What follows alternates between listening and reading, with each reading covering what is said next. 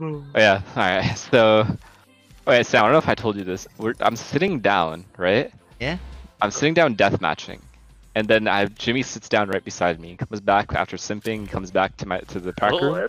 And it's just me and Jimmy in the prac room. No one else is in there for some reason. Chet's like, I don't know where he is.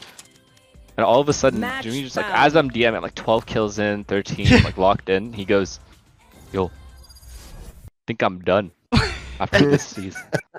I think this is my last tournament.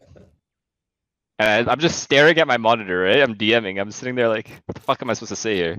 And I'm like, you're trolling, right? And I'm like, how old are you? And he goes, 20. Or what do you say, 21? I'm like, you're fucking 21 years old and you're retiring. And he's like, yeah, I kind of want to go into computer science. Yo. Like, yo, what?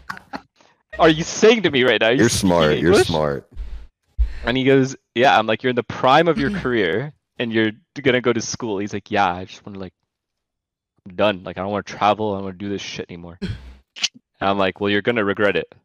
And he's like, nah, I don't think so. And then he joins Sentinels. He told me this whole ass story just to leave the team and then go join Sentinels. Next time, just leave, bro. Like, leave and just say you want to play with 10s. Like, I'll accept.